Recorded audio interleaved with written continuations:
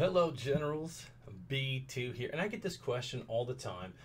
B2, like, I want to get started playing Conflict of Nations. How do I do it? And so you'll see I prefer to play on the PC. The mobile is a little bit wonky to play. I think mobile's great in a pinch, but I think PC, you're going to get a little bit more of the screen. You're going to get a little easier click of the mouse. And then, of course, mobile will be played when you're just not physically at a PC or you don't have a PC, right? So anyway, you're going to go load up conflictofnations.com. You're going to click on the New Games tab, and then you're going to pick the games. Now, in the beginning, if you've not leveled up, there's a tutorial, and you won't have all the options of these games. So just play that intro. I think it's like, let me see if I can find one of them. It's called Flashpoint, and so you'll play a couple of Flashpoints, learn the game, and then it will kick you into a menu that gives you more choices for the game. So again, if you want to buy gold in game, they'll throw up these discount tabs all the time. I don't buy a ton of gold, but I do use it from time to time. It is necessary, and you're going to get the Security Council. I'll show you what that means. So let's say that I wanted to come down here and pick this game. Let's say there's 57 spots here, and I click join. It's going to say, are you a cheater? And you're going to say no and join the game. Now it's going to kick you into another screen and now allow you to basically pick your country. And so you can hover over and click select. It'll tell you it's a medium-sized nation. It'll tell you the military doctrine. Now, don't get hung up on the doctrine. Not so important in the beginning.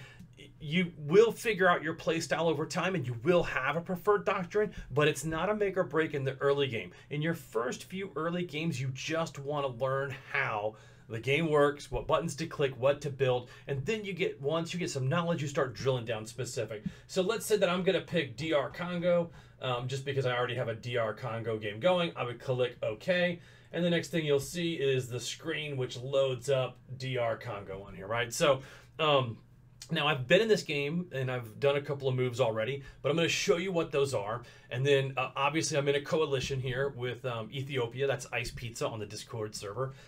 Really, really good player. I would recommend you friend him, and you ask him to play games with him.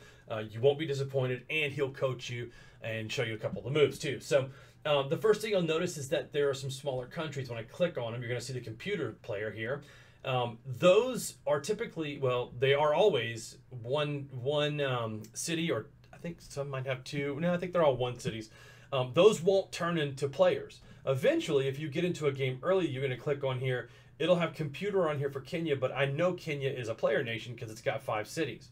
And so that's this silhouette here. Those are important. What you want to try to do is get out early and grab these AI provinces and extra cities.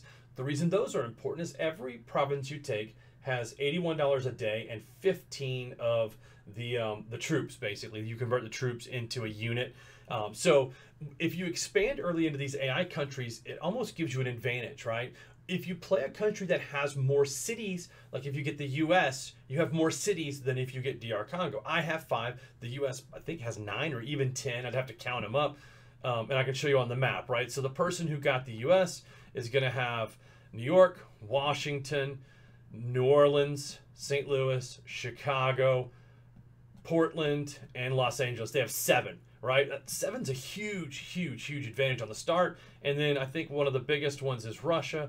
And I can tell you that's St. Petersburg, Moscow, Arkhangel, Volgograd, Rostov-on-Don, Nizhny, Yekaterinburg, Novosibirsk, and down here, Vladivostok. 9 cities to start with. I mean, that's a huge, huge advantage. The problem is you have to cover so much territory that they assume that you're going to lose a couple of cities early in the game, right? So anyway, getting back to DR Congo, when you get in the game, you're going to see the first thing up here is kind of a communication and message system. This is where you'll want to come in and grab the Security Council access. It is not expensive. It's $30 for the entire year. Here's what it does for you. First of all, you get to go into here and talk trash in where's it at? In the newspaper, right? Which is probably the biggest one. People jump in here and start talking some smack in here. Not so much in this game yet, but some of them will have like 40 and 50 messages on day 1, and people start role playing as a country. It's actually quite laughable. So you'll also be able to go into your diplomacy menu and look for messages. And so Germany. What's your Discord name? Wait, are you a YouTuber? I get that a lot. People are like, aren't you a YouTuber? But anyway, up here is where you'll find that. You'll find what day it is, what time it is in the game. The time is very essential at midnight or 23:59 when it changes over to 0000. In the 1x games, that's when the rogues will look at the city and determine if it's below 34%, you have a chance of your city growing rogue, which means it puts 2 enemy units in there. And if you have nothing in that city, it will actually take your city from you. Then you got to go back and recapture it. Again, that platform is 34%. So if you keep just enough troops to break the 34% line, the city stops smoking and the chance of the morales goes down. The morale will go up, you know, if you have units in that city. It's also determined on how many countries you're at war with, and there's a couple other factors. But you can actually go into the city. You can click on this or hover on this eye, click on it, and it will tell you the morale is 70%. It's rising, and there's no factors on it, right? Meaning that there's no, if it was below the percent, if the morale was low enough, it would say that there's an X amount of percent, 33, 50% of going rogue, and that's when you need to put units in there to lower that percent. That's kind of more like an intermediate thing, but you'll very quickly figure that out. So again, like in the very beginning, I'm going to move my troops over here to try to take this Cabinda, and then I'm going to try and take Lusaka over here from Zambia, because these 3 in the corners are AI countries. And so up here, you can see he's staging his units to come back. It looks like he's going to bring them all down, and he's going to kind of go into Kenya unless Kenya joins the coalition, right? So a lot of factors in there. What you try to do early is get a coalition that surrounds you so that you can connect these borders, right? So if Kenya was on our team, this actually would be a solid green mark all the way around up into Ethiopia. I can zoom in and out here for you. It would be solid green all the way through these borders, and I wouldn't have to defend against this line here, right? Because if Kenya's on my team, I can move my troops out further and attack something different. It allows your coalition to focus in certain areas, and if you have a strong coalition leader, that's going to make a huge difference for you early game. All right, great. So now you understand morale. Now you understand the benefits of a coalition. You can have 5 people in your coalition. The objective then is to get to these VPs here, right? So I currently own 136 on the map all the way around here. Combined with Ethiopia, the 2 of us own 136 out of 2960. As our cities grow, and as our provinces grow, that number will rise. And so you're trying to get ahead to 2960. The more members you have in your coalition, the higher this number is, up to 5. Then takes about, 5,300 VPs to win. So if you grow your cities really big to 8s, 9s, 10s, 11s, that also helps. And so you just can't stop building your cities and growing them, and you definitely don't want to lose them, right? So the next thing that you're going to do is now starting to build. You'll want to look at the top here, and this is where you keep track of your warheads, your deployable gear, but these are the main things right here. These are your resources. And so on these resources now, you can't overspend on your resources, right? You need fuel. You need all these different things to go in. So if I come down here and look, I now have barracks in each city, meaning I can build. So if I click and shift, it highlights all the cities. I can come back in and now start to build all of my troops all the way out, right? So now if I go into the individual city, you'll see that I have an arms industry and a motorized infantry. The reason that's important is that early game, you need units to expand, and you definitely need units to defend. People get wise to see on the map how many people you're attacking in the news. They can go in and tell who you've attacked, and if they feel like you have too many units, they'll just they'll put all their units here, and they'll roll a 10 stack through and take all your cities, right? So you gotta be careful that you're not overextending and you're still building some defensive units. I'll get into more of that in later videos as far as like how to defend what's being played on the board. But now let's talk about building. So you saw what I did as far as being able to shift click into here, but I want to go through and talk about the individual buildings, right?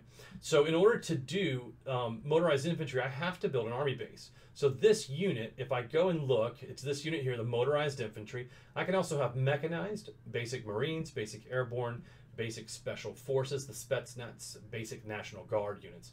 If I come in here and look at it and research on here and hover, it'll tell me in order to build a basic mechanized unit, I need an Army Base 2, a Recruiting Officer 1, and I need to have research basic mechanized. So I come over here and I look at this. Now here's the mechanized. I can't research this until day 2, which is fine because I still have to build a level 2 Army base, and I may not even want to. Now, this is where it starts to get crazy because you can do any combination of these. What I'll tell you is be careful to see what's going on the board and talk to the people in the game. If someone is very heavy planes or very heavy naval, you want to find the counter unit to that in order to protect yourself. So if someone has researched a ton of planes and has like stealth fighters and all this stuff, maybe they have bombers or whatever, you're going to come in here and you're going to look for a SAM launcher, because once you get up to the highest level SAM launcher, it's going to see stealth aircraft, right? It's going to have a radar of 100, which is a very wide level, and then it's going to be anti-air for fixed wing and missiles. This won't defend against choppers, and if I click on the unit, it'll show you like it doesn't have any defense rating against or attack rating against choppers, but it will each one you have. So if you have a stack of 5 of these, it's going to do 5 times 13. Now there's modifiers.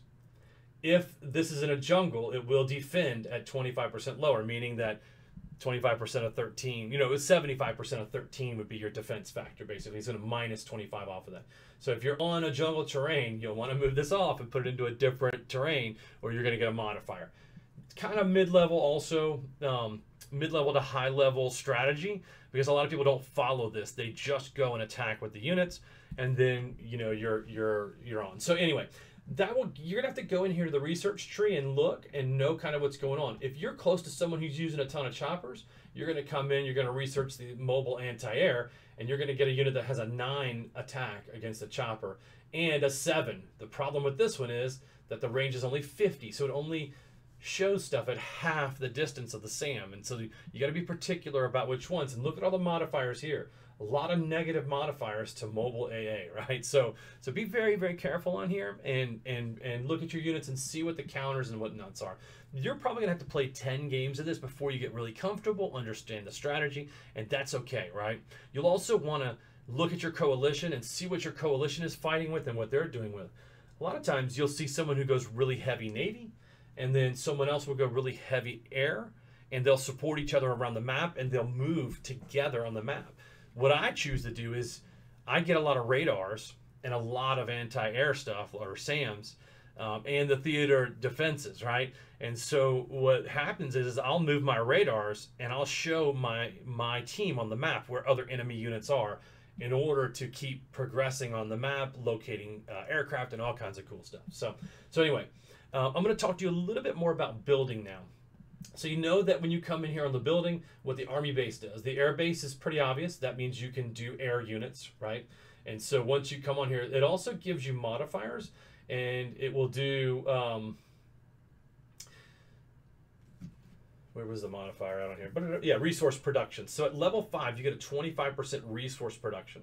So if you're going to do aircraft in a city, and you go to level 5 and you're producing 1,000 rare, now you're going to be producing 1,250 rare per day, which means you can get to higher level research quicker. So keep in mind, and the same thing is going to happen with naval. And I don't have a naval city, but let me see if I can look. I can't look.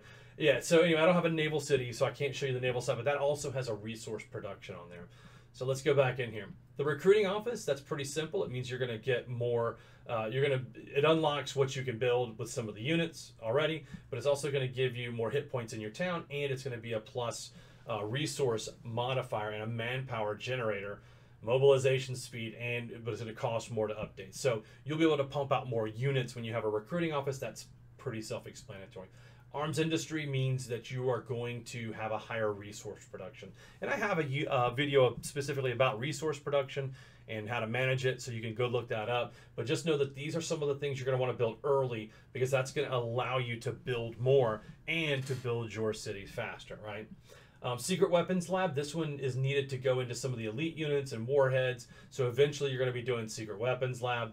They don't show up on the map, so like your enemy won't know that you actually have them until you start producing the units that need that, and then it's too late, right? Military hospital, I would say most people build a military hospital in their capital. Now what that does is that will give you a +5 hit point every 25 hours. So if you have a 15 hit point unit that has 1 hit point left and you move it back to your city, 3 days later it'll be back to full full health. Now that means you didn't have to remake that unit and spend those resources. All you did was move it to the hospital and heal it, and then you can send it back to the battlefield. Very, very important strategy to have somebody in your coalition with a hospital. It will allow you to pull units back off the map, fly them into a hospital, heal them up in a couple days, shoot them back out, and get them back on the battlefield.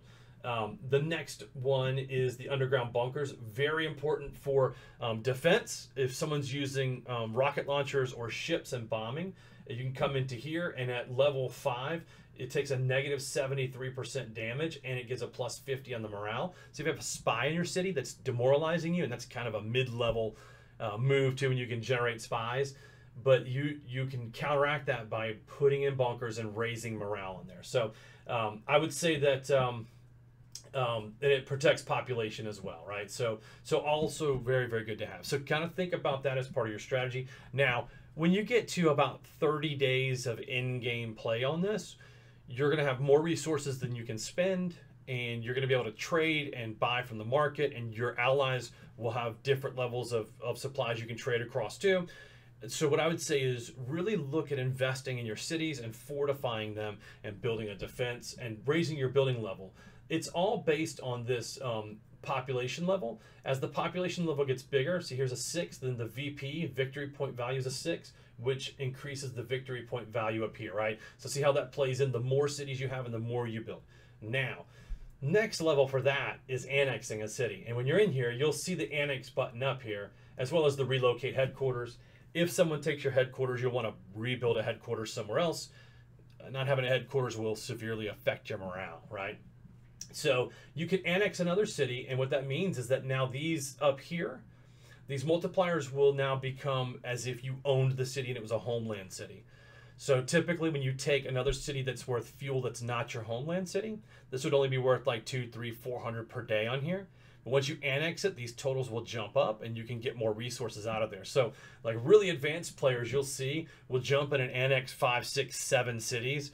Once they get the resources to start annexing, it's a huge snowball effect. You get 3 or 4 annex cities in of the resources that you're short on, and wow, that could be a game changer within a week, because now you've built up the arms industries and you're getting just 3 and 4 times the resources your enemy has, which means you can potentially have 3 and 4 times the firepower in your attacking, right? So anyway, that's basically the gist of how to start the game, how to walk through what you should be doing. I'm going to put out some more videos in regards to, like, you know, days 1 through 7 where I started and what I accomplished in those days. I can tell you this, like, the next step for me is to pump out about 20 infantry units and swarm the map all around me before the other people build, because they're going to be spending their resources building their cities, and I'm going to be spending it on attacking. And then in week 2 I can pull back, and now that I've got 20, 25 cities, can now sit and focus on annexing, and the rest of my team is also expanding at the same time. So you'll see. Hopefully we're going to add some people into the coalition here. Let's see where we at here. We do have Nigeria applied. I'm always wary of people who have the user player name. That's typically a newer player who has not put their name in yet, and they're just incredibly unpredictable, right? A lot of them show rip. I like the description. So a lot of them show up, they start a game and leave, and they end up being very easy targets because the computer will take over. The computer doesn't really grow. The computer will defend and spread units all over the map, which is annoying because then you have to travel in 2 and 3 unit packs to take land, whereas a player will typically keep their units in the cities, and you can actually take all their land with very, very few casualties. So anyway, if you were looking to join for a Conflict of Nations game with a group of players, you can look in my description, and then there is a link or an invite link to the Discord, and you can come in and join us. So I hope this was helpful for you. Enjoy, and any questions, hit us up in the Discord or the comments. See ya.